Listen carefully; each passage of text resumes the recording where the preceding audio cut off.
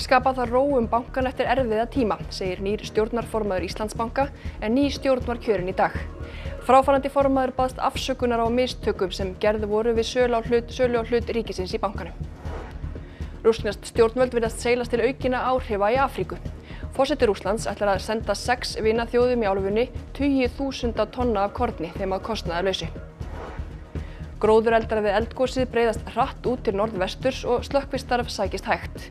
80 tonnum af vatni var skvett á eldana í gær og jafnvel enn meiru í dag en það skilar litlu. Malbika þarf 26 kílómetra á hverju ári til að halda gatnakerfi Reykjavíkur við. Megninu á ársskammtinum verður lokið miðjan ágúst, mánuði á undan áætlun þökk sé veðurguðunum. Keppnisskap Húsvíkinga í hæstu hæðum en þar keppast bæjarbúar og gestir best skreytta hverfið í kvöld þegar bæjarhátíðin Mærudagar hefst. Mikið fjör býður bæjarbúa og gesta helgina.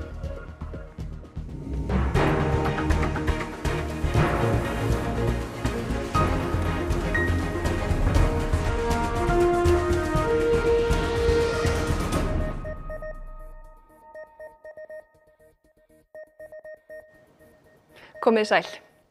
Fráfarandi stjórnarformaður Íslandsbanka baðst afsökunar á útboðsferli á hlut ríkisins í bankanum en ný stjórn var kjörin á stjórnarfundi í dag. Formaður starfsmannafélags Íslandsbanka segir starfsfólk sárt og reitt vegna málsins. Hluthafafundur Íslandsbanka var haldinn á Grand Hóteli í dag í ljósi sögulegra sektar sem bankanum var gert að greiða eftir að lög voru brotin í sölu á hlutafé ríkisins í bankanum. Aðeins tvennt var á dagskrá, umræður sáttina og kosningar til nýrrar stjórnar. Hluthafar fjölmennt á fundin og var ljóst þá þegar að ný stjórn í kjörin. Áður en kom til stjórnarkjörs ávarpaði Finnur Árnason, fráfarandi stjórnarformaður bankans, fundagesti. Fyrir hönd stjórnar Íslandsbanka bið ég alla hlutaðeigandi afsökunar á slakri framkvæmd bankans á þessu verkefni. Ég vil ítreka að bankinn harmar þá ágalla sem fram hafa komið í niðurstöðu rannsóknar fjármálaeftirlitsins og lítur þá alvarlegum augum. Því næst var ný stjórn kjörin. Þar var Linda Jónsdóttir, framkvæmdastjóri rekstrar hjá Marel kjörin formaður, en hún fyrsta konan til að gegna því hlutverki í sögu bankans. Ég ánægð að fá kjörið þetta mikilvæga starf. Auðvitað hefur gengið mikið á undanfarið í kringum bankan og ég mun fókusa á það núna á næstunni með nýrri stjórn að fara í gegnum hvað þarf að bæta og hverju þarf að breyta. Á endanum snýst þetta að líka ná ró í kringum bankan núna. Ég tel að það sé mjög mikilvægt að það verði góði vinnufriður bæði fyrir stjórn og fyrir starfsfólk. Þetta hefur verið erfiður tími síðustu vikurnar. Oddur Sigurðsson, formaður starfsmannafélags Íslandsbanka, steig óvænt í pontu í lok fundarins og kom þar á framfæri sjónarmiðum starfsfólks bankans. Þegar verið að tala þetta í fréttaflutningi þá kemur þetta alltaf út eins og að séu allir starfsmenn sem hafa komið að þessu. En auðvitað þetta bara örfáir sem komið að þessu máli. Og við hinnir erum bara auðvitað sár og reiði yfir því að þetta skuli hafa getað gerst. Oddur segir umræðuna þungbæra fyrir starfsfólkið. Erum við bara fólk eins og öðrum fyrirtækjum og höfum ekkert með svona hlut að gera. Hvorki vaxtast í landinu eða annað. Þannig að þetta er svo galið þegar verið að hella sér yfir okkur þegar kemur að þessum hlutum. Tugir þúsunda tonna af ókeypis korni og aukin stjórnmála og viðskiptatengsl eru meðal þess sem Pútín Rússlandsforseti bauð leiðtogum Afríkuríkja á ráðstefnu í Pétursborg. Rússar virðast ætla að seilast til aukinna áhrifa í álfunni. Það ekki hægt að segja að Pútín sé algjör útlægi á alþjóðasviðinu eftir innrásina í Úkraínu. 17 afrískir þjóðarleiðtogar þáðu boð Pútíns á ráðstefnu í Rússlandi. Í gær var galakvöldverður og í dag leiðtogafundur, þar sem rússnesk-afrísk málefni voru í brennidepli. Приходится признать и то, что ситуация во многих регионах Африки остается по-прежнему нестабильной. Неурегулированные межнациональные и этнические конфликты. Сохраняются острые политические и социально-экономические кризисы. Sem sé að sjálfsögðu arfleið nýlendustefnunar. Которые проводили в Африке западные метрополии. Pútín bauð fram aðstoð við herþjálfun og vill gjarnan auka stjórnmála og viðskiptatengsl við Afríkuríki. Þá segist hann ætla að senda tugi þúsunda tonna af korni til 6 Afríkuríkja án nokkurs endurgjalds. Löndin 6 eru Burkina Faso, Zimbabwe, Mali, Sómalía, Mið-Afríkulýðveldið og Eritrea.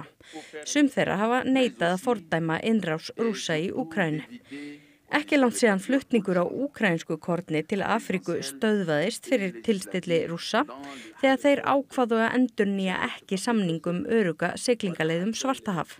A handful of donation to some countries cannot replace the millions and millions of tons of grain export that help stabilize food prices around the world.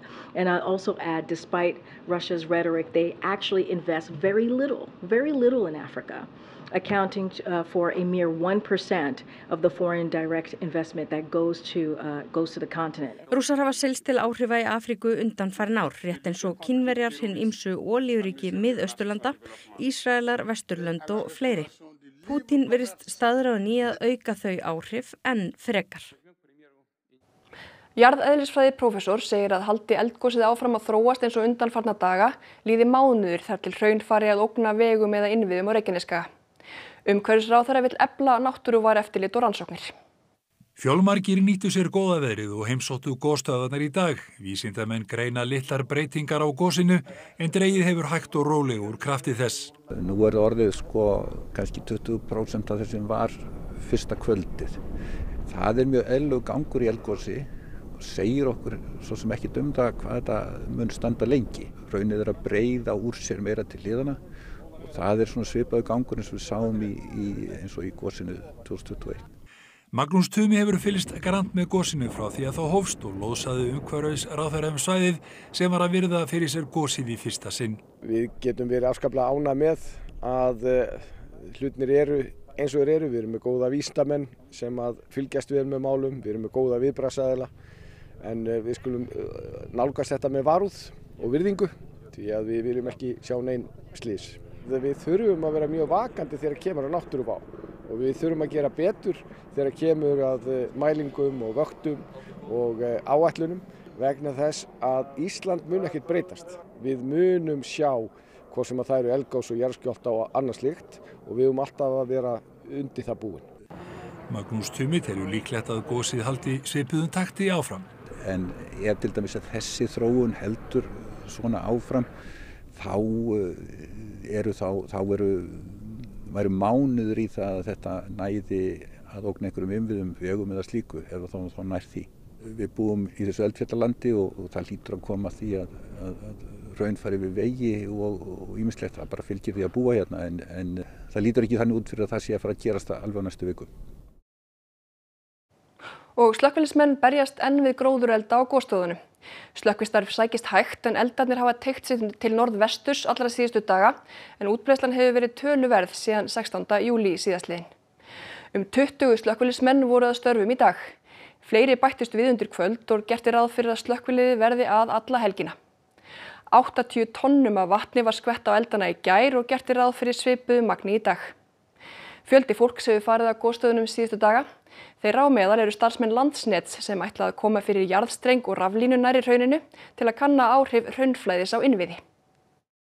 Reykjanesskagi er orðin óvenjuleg og hentug rannsóknarstofa eftir að fór að gjósa þar.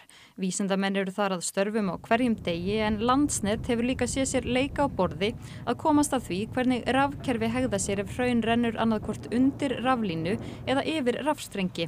Landsnet vinnur að uppsetninga á línum, 15 metra möstrum og strengjum við hrauni sem rennur úr gosinu sem hófst þann 10. júlí.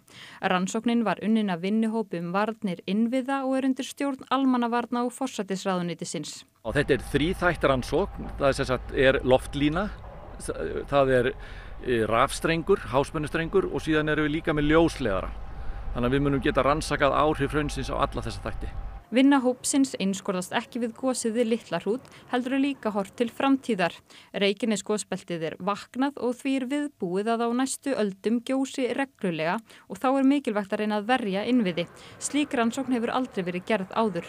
Það hefur verið að reynda að herma þetta í gegnum tíðina, í gegnum líkön, hvaða áhrif þetta hefur, þannig að það hefur verið einu hönnunarforsendurnar sem að hægt hefur verið að byggja á fram að þessu. Loftlína samsíða Suðurnesjalínu 1 og jarðstrengur norðan Reykjanesbrautar eru í mikilli hættu ef hraun rennur til norðurs. Það var því ákveðið að nýta hraunið úr yfirstandandi gosi sem rennur til suðurs til að rannsaka hver áhrifin verða. Hitamælar verða settir á raflínurnar og ofan í jörð meðfram strengjum. Þá verður skoðað hvaða áhrif hitinn hefur á rafkerfin.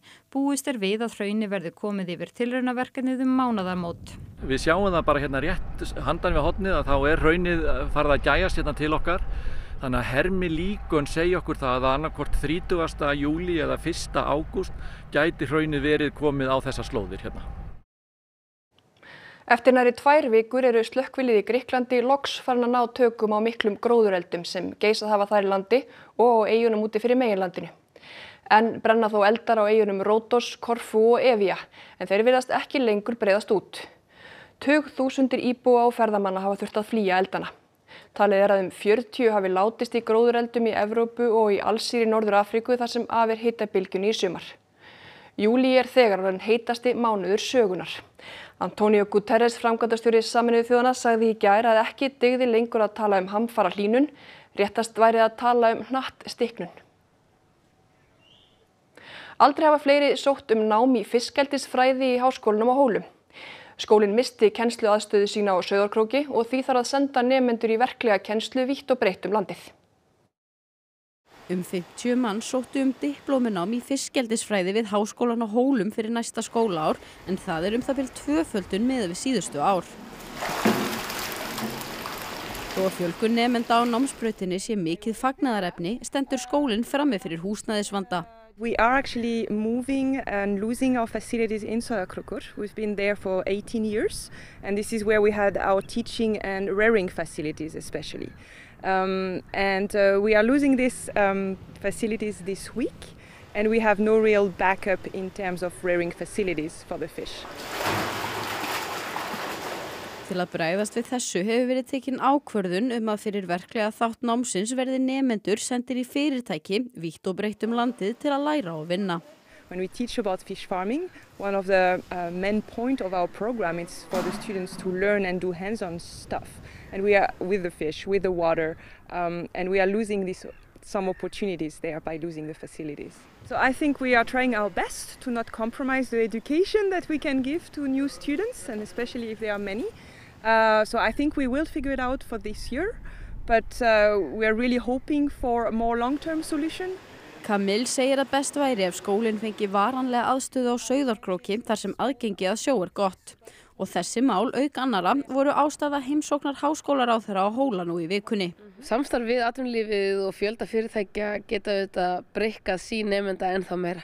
En til framtíðar litið viljum við auðvitað og verðum að geta boðið upp á framúrskarandi nám á þessu sviði og það ætlunin með svona þeim framtíðar áformum sem við sjáum fyrir Hólaskóla og ég að ræða hér bæði við Hólaskóla núna og líka við samfélagið í Skagafirði. Þriðja ákæran á skömmum tíma hefur verið lögð fram á hendur Donald Trump fyrrverandi Bandaríkjaforseta. Trump ákærður fyrir að knýja á að húsvörður á heimili hans eyddi upptöku úr öryggismyndavélum heimilis hans í Mar-a-Lago í Flórída. Hann hefur þegar verið ákærður fyrir gáleysislega og ólöglega meðferð leyniskjala og þriðja ákæran tengist hinum tveimur. Upptökurnar eru mikilvægar fyrir bandarísku alríkislögregluna FBI í rannsókn á meintum brotum forsetans fyrrverandi. Trump neitar sök og segir saksóknarinn í málinu ruglaðan. Góðaveðrið nýtt til hins ítrasta í malbikur í Reykjavík. 26 kílómetrar eru malbikaðir fyrir 1,5 milljarð króna. Framkvæmdir eru á undan áætlun og starfsmenn vilja helst fá fleiri verkefni. Það alls ekki slæmt að vinna á dögum sem þessum og þökk sé góðu veðri og góðum starfskrafti þá eru malbikunarframkvæmdir Reykjavíkurborgar bæði á undan áætlun og undir fjárhagsáætlun. Okkar áætlanir gerir ráð fyrir því að ljúka yfirlognum í miðjan september en okkur sýnist það að með það veður sem við höfum haft núna, sól og blíðu, að við ljúkum megninu miðjan ágúst. Hvað þetta margir kílómetrar? Gatnakerfi borgarinnar eru 436 kílómetrar. Það svona eins og leiðin vestur á Ísafjörð. Það sem við ætlum að laga á þessu ári til að halda bara kerfinu eðlilegu, þá þurfum við að malbika ca. 6% af þessum 436 Við erum með cirka 26 km sem við þurfum að malbika í ár. Og verkstjórinn segir góða veðrið nýtt til hins ítrasta. Þrátt verið mjög kalt vor, ef við bara gengið þokkalega hjá okkur, kraftaverki líkast. En síðasti mánuður, alveg við bongo. Við erum að klára verkefni fyrir borgina og sumari hálfnað og okkur vantar töluvert meira verkefni núna. Hvað er maður þá lengi að malbika til dæmis svona hringtorg? Við erum enga stund, þess að núna erum við að bíða eftir annarri vél. Hún bara kemur eftir nokkra mínútur. Svo leggjum við með 2 vélum og svo bara eftir svona hálftíma, 3 korter, þá erum við bara farnir og opna eftir 1,5 tíma. Eru fljótir að þessu? Já, vanir og snöggir menn. Ekki tangs. Malbikað er í nær öllum hverfum borgarinnar í sumar. Íbúar taka eflaust eftir skiltum sem beina þeim á hjáleiðir þegar vegir loka tímabundið, en einnig er til ný gátt á vef Reykjavíkurborgar framvindu framkvæmda. Borgin hefur svokallaða framkvæmda sjá, þar sem við færum inn fyrirhugaða framkvæmdir. Við færum inn framkvæmdir sem eru í gangi á hverjum tíma og síðan geta íbúa borgarinnar líka skoða þá hvað er búið að ljúka við af því sem áætlað er. Skrautskrift og japönskum þjóðdönsum er skeytt saman á árlegu landsmóti framhaldsskólanema þar í landi. Skólar hvaðan af að í Japan keppa hvaða sköpunarverk er best. Skrautskrift og dans kann að virðast óvenjuleg blanda. Þessir framhaldsskólanemar eru þó ósammála. Þeir eru samankomnir í Ehime héraði í suðurhluta Japans til þess að keppa sín á milli hver getur sett saman besta atriðið þar sem japönsku ritmáli er blandað saman við aldagamla þjóðdansa. 107 framhaldsskólar í Japan taka þátt í keppninni sem haldin er á árlegu landsmóti framhaldsskólanema. Aðeins bestu atriðin ná í úrslit sem haldin eru í fyrsta sinn fyrir framan fullri höll áhorfenda í 4 ár. En keppnin hefur verið haldin bak við luktardyr síðustu ár vegna kórónuveirufaraldursins. Hver skóli fær 24 fermetra örk til þess að vinna með. Liðin stíga svo dansa og skrifa texta á örkina samhliða. Loka útgáfan er jafnan stórfengleg. Sigurvegararnir í ár tileinkuðu atriði sitt foreldrum nemenda og stuðningsaðilum.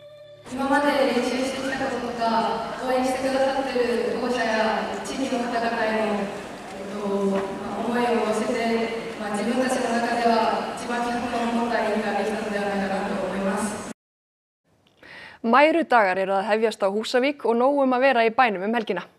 Hátíðin hefur verið haldin frá 1994 og því löngu orðin fastur liður hjá bæjarbúum og þeim sem sækja Húsvíkinga heim þessa helgi. Bærinn er vandlega skreyttur, 3 hverfi keppast bestu skreytingarnar og etja kappi í allskyns þrautum. Og Gunnhildur Kjerún Birgisdóttir, fréttamaður, í skrúðgarðinum í Húsavík. Gunnhildur, hvað erum að vera þarna hjá ykkur?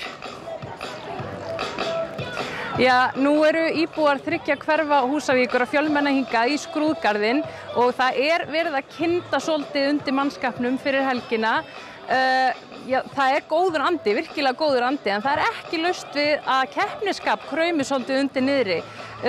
Guðrún, hvað er að fara að eiga sér stað hérna núna? Herri, nú erum við hérna í skrúðgarðinum á Húsavík og við erum með svona hverfahitting, en Húsavík er að skipta sér í 3 hverfi, litakverfi, bleika og græna og appelsínugula hverfi og það er klárlega hérna keppnisskap að vera með best skreytta húsi og best skreytta götuna og eitthvað svona, en núna ætlum við að hafa bara góða svona nágranna hitting og eiga skemmtilega stund saman.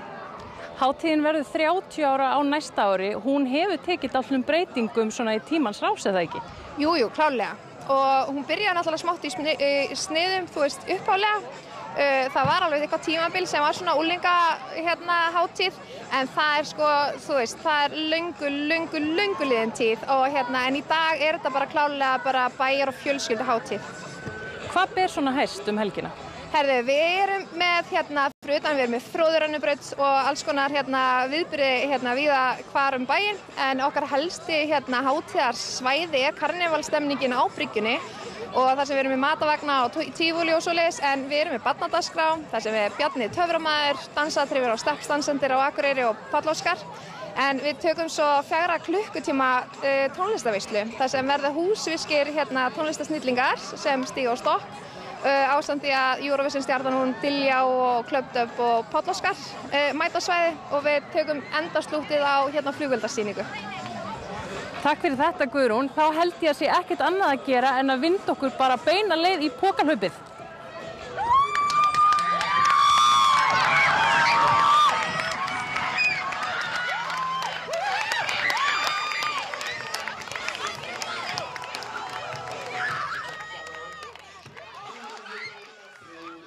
Já, og bestu kveðju norður á Húsavík til pókarhlaupara og annara. En þá að veðri. Helgarveðrið verður með rólegasta móti og verða hitatölur almennt í mildari kantinu. Einhverjir dropar kunna þó að falla og þó einkum í innsveitum. Gangi spár eftir munu rólegheitin vara út næstu viku og jafnvel fram yfir verslunarmannahelgi. Theodór Freyr Hervarsson veðurfræðingur fer yfir spá næstu daga að loknum íþróttafréttum sem Einar Örn Jónsson sér í kvöld. Anton Sveinn Maki varð í 7. sæti í úrslitum 200 metra bringusunds á HM í sundi í Japan í morgun. Stoltur, sáttur, það var gaman. Spennan fer að magnast í riðlakeppni HM í fótbolta. Úrslit dagsins sköpuðu mikla spennu fyrir lokaumferðina og stór lið gætu lent í vanda. Og meistaramót Íslands í frjálsíþróttum hófst í Breiðholti í dag. Allt besta frjálsíþróttafólk landsins etur þar kappi. Þá skulum við fara yfir það sem var helst í þessum fréttatíma. Skapa þarf ró bankana eftir erfiða tíma, segir nýr stjórnarformaður Íslandsbanka, en ný stjórn var kjörin í dag. Fráfarandi formaður baðst afsökunar á mistökum sem gerð voru við sölu og hlut ríkisins í bankanum. Rússnesk stjórnvöld virðast seilast til aukinna áhrifa í Afríku. Forseti Rússlands ætlar að senda 6 vinaþjóðum í álfunni tugi þúsunda tonna af korni þeim að kostnaðarlausu.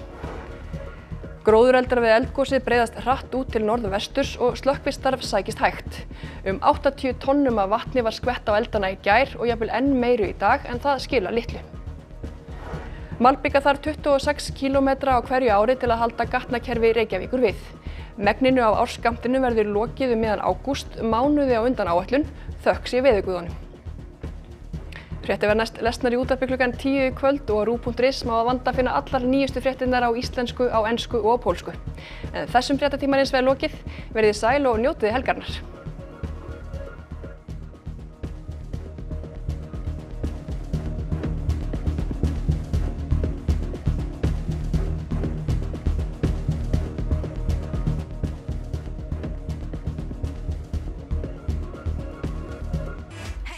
Á RÚV í kvöld. HM kvöld. Samantektur á leikjum dagsins á HM kvenna í fótbolta. Með á nótunum. Spurningaþáttur á léttunótunum í tilefni af 40 ára afmæli Rásar 2. Séra Brown. Breskur sakamálaþáttur hinn slungna Séra Brown sem leysir glæpsamleg mál á milli kirkjuathafna. Journeyman. Nefaleikakappi hlýtur alvarlegan höfuðáverka í bardaga og við tekur langt og strangt bataferli. Sumarið árstíð golfsins og golfsumarið nær hámarki á Íslandsmótinu og RÚV sýnir beint. Mótið fer í ár fram á Urriðavelli golfklúbbsins Odds í Garðabæ og verður að venju hart barist sigurinn. Íslandsmótið í golfi 2023, 11. til 13. ágúst í beinni á RÚV. Það getur ráðið úrslitum að velja réttu kylfuna í stöðunni. Kynntu þér sjóði okkar og komdu fjár